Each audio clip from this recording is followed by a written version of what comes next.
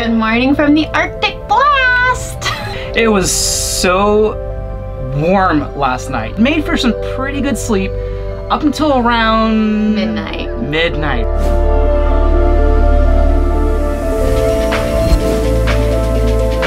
Around midnight, things started to go a little bit sideways. Not because of the Airstream or the furnace, because of the weather outside. It was loud. Because, I mean, well, we live in a tin can. Around 2 to 2:30 a.m., we lost all power. I wondered if maybe the breaker flipped. We've been having quite a few power surges tonight, with a lot of power surges, and I am so thankful that we invested in a really good surge protector. So if you don't have a surge protector, this is one of the many reasons why you should. So we went through about 15% of our propane last night, which means we have plenty for the next 24 hours or so, which is how long they expect for it to stay below freezing. We're gonna be doing things around the Airstream today that don't necessarily require power because we didn't fill up our generators with gas. Looking back, that's probably something we would do in the future. Not probably. It's definitely something we would do in the future and really should have known better for, but shame on us. Hindsight's 2020. Hopefully we'll have power soon. I don't know, fingers crossed. Apparently a lot of people in Texas right now don't have power, so that's probably not gonna happen. We're just gonna treat today as a day to get some stuff done around the Airstream inside, and maybe we'll get brave and go make snow angels in a little bit. Lois and Clark seem just fine in their new snowy environment, as does our piggy who must be named. Well, the inevitable has happened. Since we're out of power, my laptop has officially died. Guess that means we're gonna be doing more old school work, maybe like reading a book. Fingers crossed that the power will turn on tomorrow.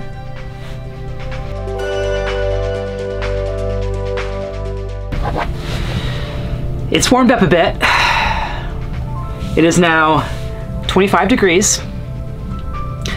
Nope. Wow, it literally just updated right in front of you. Now it says 23 degrees. It's on the way down again, which means the floor is super cold. I'm just wearing ankle braces, makeshift foot warmer. You do what you gotta do when it's cold. We have been running off of our freshwater tank and our furnace for just over 24 hours, and so far I'd say we're pretty much crushing it. We've only spent about 20% of our freshwater tank. Yes! And we have only used 40% of one of our propane tanks, so we should be in the clear because we only have about 24 hours left of this horaciously cold, freezing weather. So, feeling pretty good. Not to mention, our furnace system has kept the Airstream at 60 degrees pretty much steadily for the last 24 hours, so we're not miserable.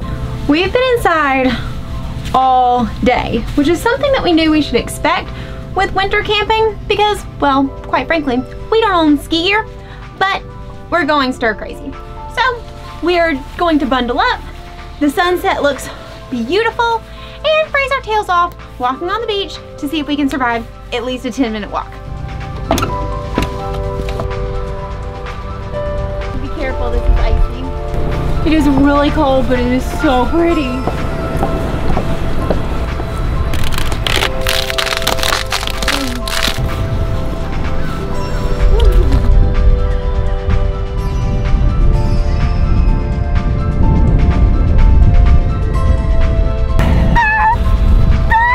So cold! I am so stupid for not bringing a mask. Not because we need to socially distance. Nope, we're myself. good there. Just to warm my face. I can't feel it. But the sunset, check this out. Look at that behind me. How beautiful is that? And the ocean has calmed significantly since this morning. Earlier, the whole beach was just white. It was white snow rolling right onto the ocean. We better not walk too far. We have to walk back.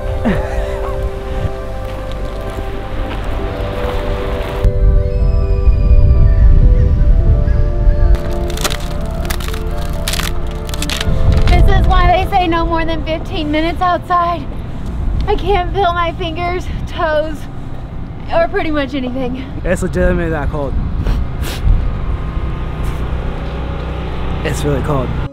After freezing our butts off on the beach, we decided to call my aunt and uncle, who are pro campers, and up until about 24 hours before, had been at a beach only 30 minutes south of us. I'll come back in. They're going, well, hell, we can't get out of here. Right. And we can't get gas. We can't get propane. What are we going to do? And we're going, oh, shit. I'm so glad we came home. A lot of people on Galveston Island are bailing out of the RV parks and trying to go to a hotel. I believe it. I think we're in pretty decent shape as it stands right now, but I mean, I don't think we could do this for a week. Like, we would, if that second round comes through, we're gonna have to really revisit our plan, I think. Hey, look, we're old pros. We're not tough enough to deal with a week of that bullshit. At this point, you already know that we screwed up and we didn't fill the truck tank up. That would have been smart too. It's still at 3/4, so that's good. But we also didn't fill up fuel in the generators, so we have no power. Lauren's uncle told us that some people at the campground were backing up the truck close enough to connect, and that was a way to recharge the batteries. At this point, since our batteries are running low and the sun is going down, so we're not gonna have solar, I'm just gonna give it a shot and see what happens.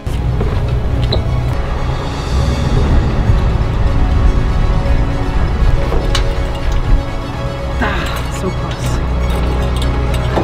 That ought to do it. Okay.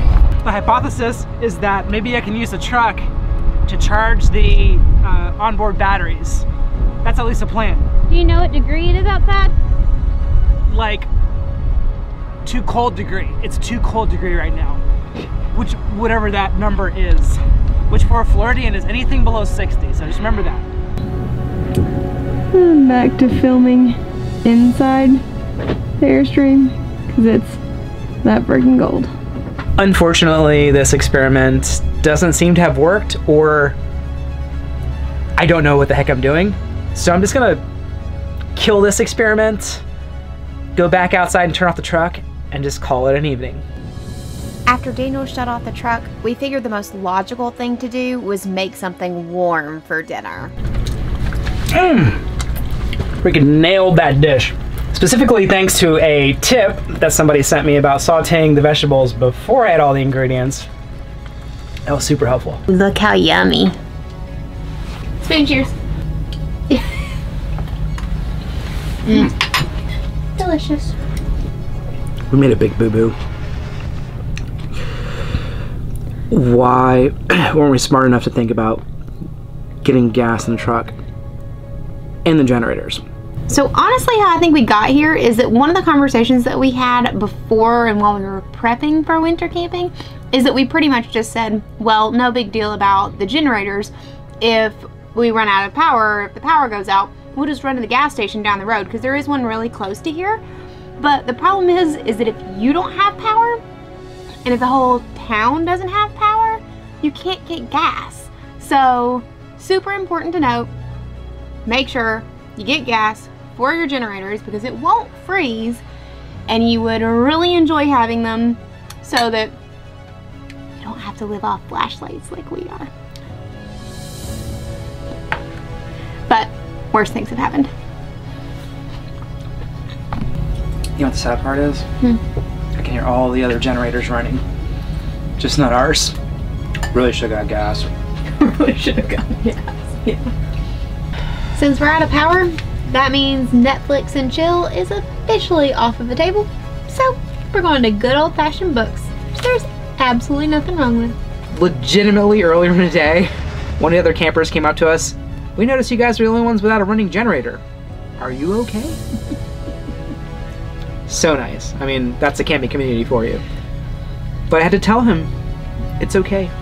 We have propane, we're warm, our hearts are warm. Our hearts are very warm. But we have no power.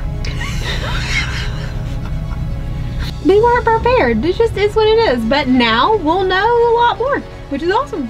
Bonus points for every single light in this Airstream being LED, because they consume such a small amount of power that you can have like 100 of these things and it's no big deal. So we at least have LED lights. Simple life is a good one.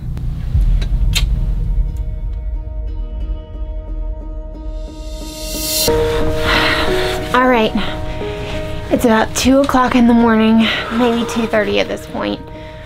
I woke up because it was getting cold, and when we went to feel the furnace system, we realized it wasn't working anymore.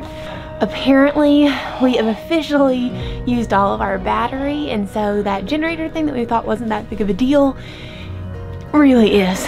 So thankfully we do have gas left in one of our generators, so we've got to try to get that figured out, because now our tank heaters aren't working, the furnace system is not working, and as you can see, you can now see our breath in the Airstream. So we are starting up the truck, and we are going to use it as our home base because it will stay warm, and we are going to see if we can't get a generator running. Keep your fingers crossed for us, because at this point, it's like 21 degrees outside. And it's 40 degrees inside. So, this is gonna suck. If you're winter camping, freaking fill up your generators with gas and use them. Okay, we're gonna go learn from that mistake. Step 1, trying to see if we can get the truck to at least do something for charging the Airstream. Yes, we tried this last night, but this would be the fastest fix. We are hoping and praying that the truck will somehow miraculously help to charge the batteries enough to turn the Aldi system on, because we lost all power, and I mean, we were already asking for a lot. As soon as the sun went down, we didn't have solar, we didn't have anything at that point. It's cold. So we're basically using the truck as our warming up point, which is actually working out really, really nicely because there are seat warmers and real heat in here, so that's a win. So we're gonna give it probably about like 5 more minutes, and then I'm gonna run inside and see if hooking our truck up to the Airstream did anything, and if not, we're going to have to face the cold again and get the generators out and try to make that work. Miraculously, hooking up the truck this time seems to be giving the Airstream power. But we have a new problem. Our Aldi heating system is showing another error. So, under this bench is where our Aldi system is, aka the heater.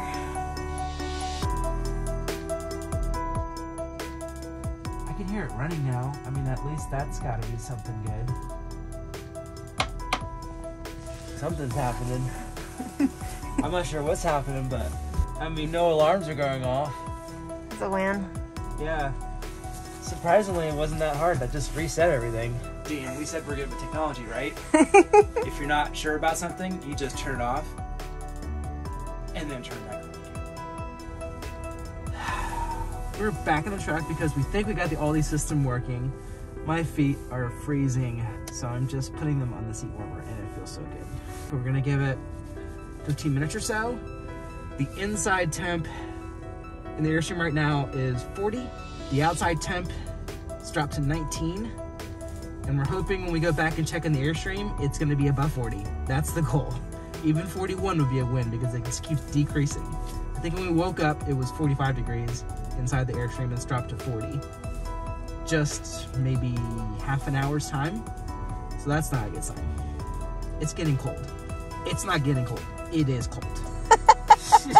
I mean, that is just an added bonus. Really have to get a portable compressor. As we try to stay warm in the truck and wait, we notice that our neighbor is using their truck similarly. Maybe this will work?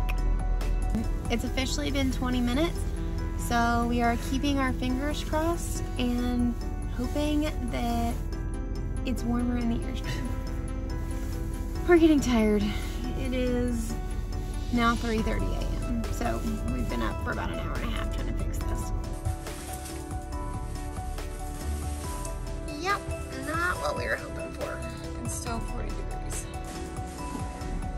I mean, it's still maybe 40 in here, but it dropped from 45 to 40 in like 30 minutes, and now it's at least maintaining at 40, and I can start to feel some warmth coming out of the vents. That's a good sign. It may just take a really long time to heat this thing. I don't really know, but at least there's some warmer air coming out of the vents, which is great. So the good news is that the truck is giving us enough power to get the Aldi system running again. We can feel warm air coming out of it, but the biggest problem is that we can't let the truck run all night. So we're gonna finally break out those generators at 3:30 a.m. in the morning. Only one of the generators has a little bit of fuel left, and that's because the last time we ran both of the generators, one of them kicked off in the middle of the night. We didn't notice, so it has a little bit of gas left. And we're thinking a little bit of gas is better than no gas. Wish us luck, because it's really cold. At this point, it was way too cold to film outside, so we moved as fast as we could, but after about 15 minutes, we were back inside the Airstream. Okay, so we got the dog bone out, we got the thing that connects the generators, but all of our locks are frozen shut. So we couldn't get the lock off of the surge protector that's plugged into the power tower there. It's literally like frozen to the tower. And we couldn't get the back of the truck open. So the good news is that our Aldi system is showing that it's already 44 in here now, so we're up 4 degrees. So our game plan is to keep our obnoxious amount of layers of clothes on, get back in bed and try to get some sleep, and just take shifts and wake up every hour to make sure the truck is running. That's and make sure we're not freezing to death. So we're definitely going to be figuring out the generators in the morning. The good news is it's already 4 a.m. so there's only about 2.5 hours before the sun will start coming up and things will start getting warmer. So can't say sweet dreams is probably in the future, but at least we're not outside. The good news is that when the sun comes up, the solar panels will start to recharge the batteries. I don't think I like winter camping. And don't ever winter camp without generators. Okay, night guys.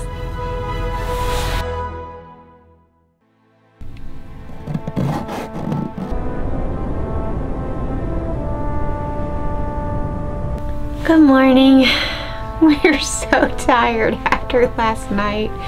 The good news is the temperatures outside have gotten above freezing, so we're doing a couple things. One of the big reasons we decided to stay here in Surfside is that my little sister only lives about 15 minutes away. It's got like 15 bridges between here and there, so those have been iced over for the last 2 days, so we couldn't get there, but since it's above freezing, we're gonna try to get there. And there are gas stations along the way.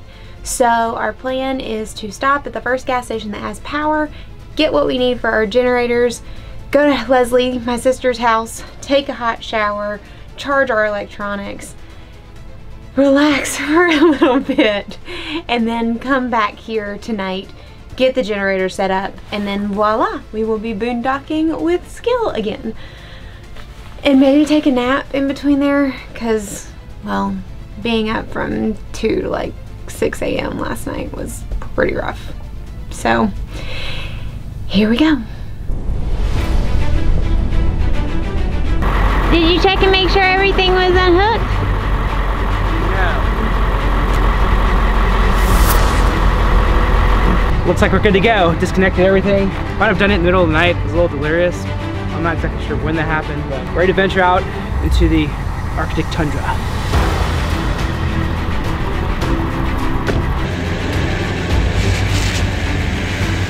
The fact that I have so much experience driving in snow and ice, being from Florida, you know, and all, it's gonna be like driving Miss Daisy. We're gonna drive real slow. We're gonna make this enjoyable and safe, and we're gonna get there in one piece. This is why we have not come over to my sister's house yet. This bridge definitely looks like it was crazy iced over yesterday. Just driving slow. First gas station we're passing obviously doesn't have any power. You can tell by the sign. Thankfully, we made it safely to my little sister's house and immediately went to bed. Thank goodness she had power because many across Texas weren't that lucky. Way before we wanted them to, our alarms went off. We are going on a hunt to find gas for the generators and diesel for the truck. Okay, so we think there's hope for the HEB gas station, but no one's there. So we think they have power, but they're just out of gas. Off to Kroger. We were wondering why one lane was moving and the other one wasn't. And then we finally realized off in the distance we can see a gas station, and this is legitimately the line for gas. I'm not exactly sure how many cars are at the gas station because we can't see that far ahead, but I'd imagine it's a lot. On a positive note, it means they have gas. Hopefully they still have gas by the time we get there. I don't necessarily know if it'll be diesel or not, but at this point we just need gas for generators and that'll be a win. 30 minutes later, this is what we find when we arrive. They literally just ran out of all gas. The guy's out there putting the covers on the pumps.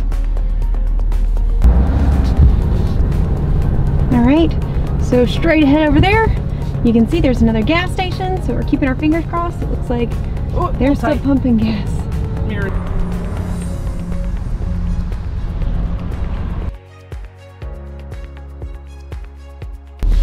We've noticed there's a line of trucks, and I can only imagine that that's probably the diesel line, which would be a bonus for us if we can fill up on both diesel and regular fuel. So I'm basically just gonna get to the back of the truck line.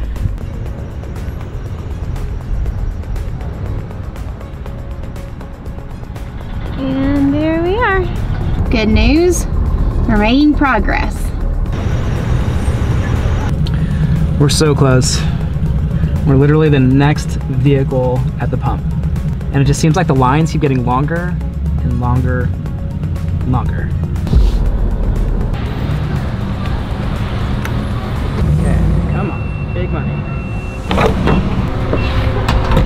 While that's filling, we're gonna take the caps off of the generator so we can get those filled as soon as this is done. This one's still full, so I just have to fill this one, then we should be good to go. Our saviors.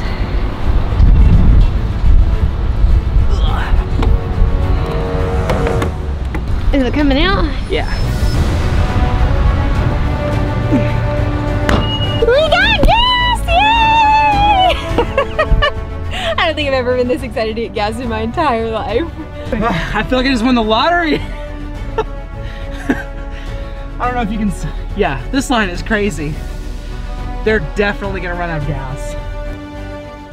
After spending a little more time at my sister's house, we needed to get back to the Airstream to set up the generators, which we've only done once before. Thankfully, that was a couple of weeks ago when we were boondocking in the bayou of Louisiana.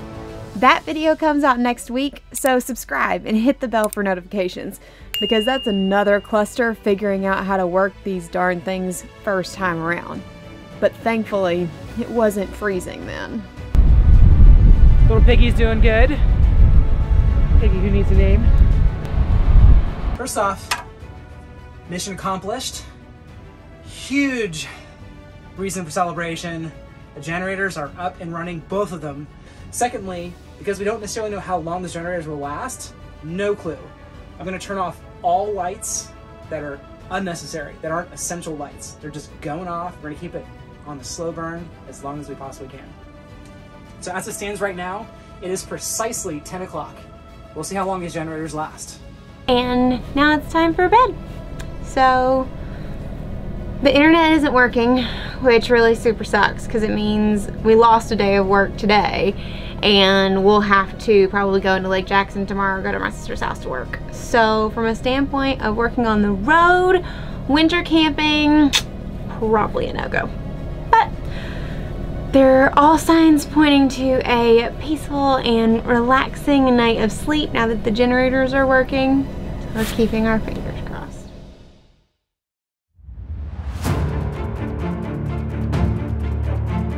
This is insane from a standpoint of Texas's normal weather, and it's not really getting better. Without power, that means there's no internet, and we don't really have great cell phone service out here anymore. We need more supplies. We're running out of water. We were able to secure some gas yesterday. It got us roughly 8 hours and 45 minutes of power. But unfortunately, we're out of gas again. And after the mad dash yesterday to get gas, we don't exactly know what it's gonna look like today. Ideally, I'll be able to find some gas canisters so we can go longer than one night. The reality is, I don't think any of us expected this to last as long as it has. It's just turned into really kind of a worst case scenario with the power grid here. A lot of our friends and family have reached out. They're like, why don't you just fly back to Florida? Like, this is awful. Even though this is not like the sexy, beautiful, like Instagram perfect version of RV life, we're learning so much and so fast. So because of that, we are sticking it out and just working on, you know, getting it done. As if our winter saga couldn't get any more dramatic, Lake Jackson and the surrounding areas are now on a boiling water requirement due to sitting water and the power outages, etc. So our problem with just not having quite as much drinking water as we would like has become a bigger problem. Apparently, it takes about 2 hours right now to stand in line to get to Walmart. So we're going to try to go pick up supplies, and fingers crossed we will get to stay in our home tonight. But all things considered, at this point, it's officially questionable. After passing gas station after gas station that was either out of power or out of gas, including the one we got lucky at yesterday, we decided to start with the grocery supplies. Back at it again. This time, the grocery store looked quite different. There were aisles and aisles of empty shelves, and of course, only the fancy bottled water was left. Shocker, all my vegan stuff is still in play. Despite the line, we were impressed by how quickly it actually moved. Before we knew it, we had most of what we had came for, and we're off on the gas hunt again. As it stands right now, we've passed 3 to 4 different gas stations that were all either out of power or out of gas. So fingers crossed we actually find some gas because we're gonna need it. We're expecting some lower temperatures over the next few nights that's gonna dip back into the 20s. Well, we found a gas station that's open. It's a Buc-ee's. Buc-ee's to the rescue. There's another line, but we will take it. Can't complain about gas. Round 2 for gas trip adventures.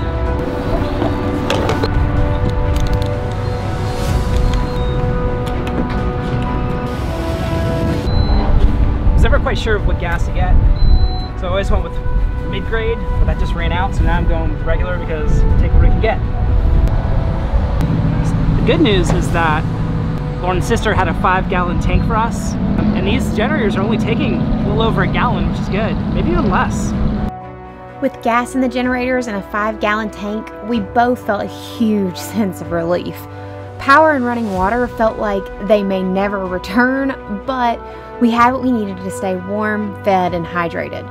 We worked at my sister's during the days and stayed in the Airstream at night to make sure nothing froze. But then, something wonderful happened.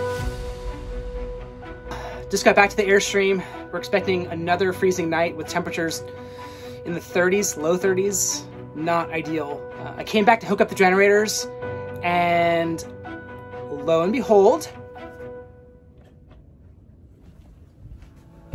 lights! So we have power, which is super exciting. I have not told Lauren yet. I think I'm gonna surprise her. She thinks I came back to just set up the generators. I left her at her sister's house because honestly, it's just been super stressful, and I figured more time she can spend with her family, the better. The plan is to clean up a little bit. She's gonna come back to a warm, cozy, and clean Airstream. It'll be the ultimate surprise. And just like that, I've got the place clean. One of the many advantages to a very small space is that it doesn't take that long to clean.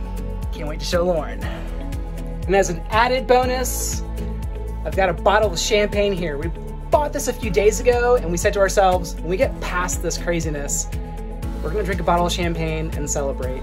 Granted, we could lose power tonight, tomorrow night, and not have it for days, weeks, but you really have to take a moment every time there's a win in your life and celebrate it.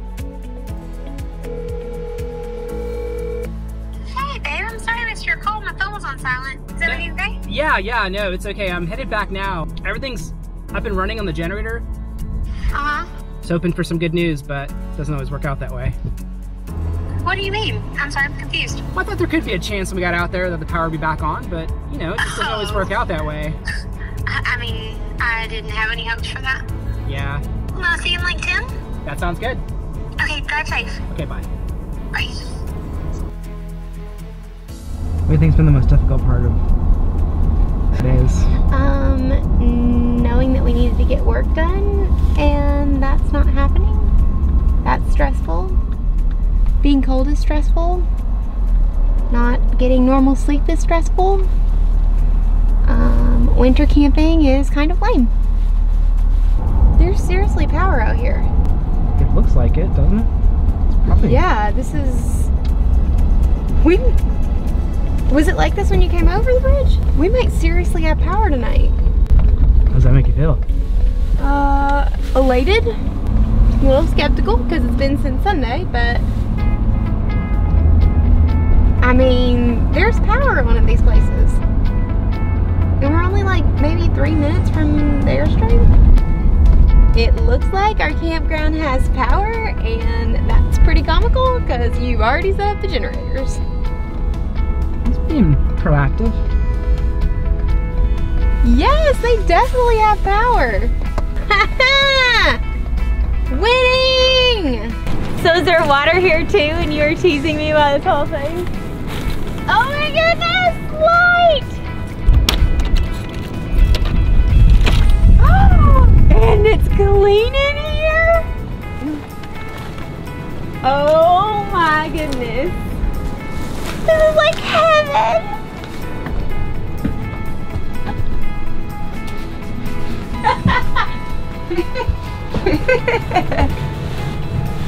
You're so cute, Boo. And I was really worried that like you were really tired or something.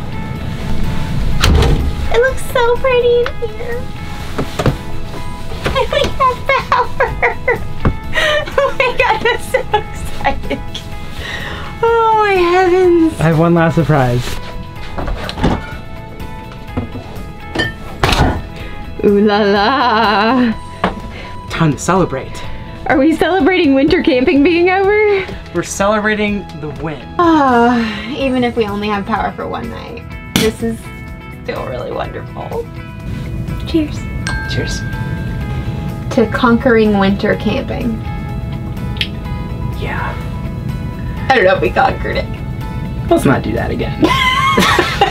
Is there any way to get this Airstream to the US Virgin Islands? Where it's warmer. Cheers. The power would only last a few more hours, and running water wouldn't return for 3 more days. But we had officially made it past the worst of it. Winter camping in the Texas freeze sure as hell wasn't something we had planned on or wanted to do. But it taught us a lot about ourselves and about our Airstream home. We figure if we can make it through that and still be smiling at the end of it, we'll be all right.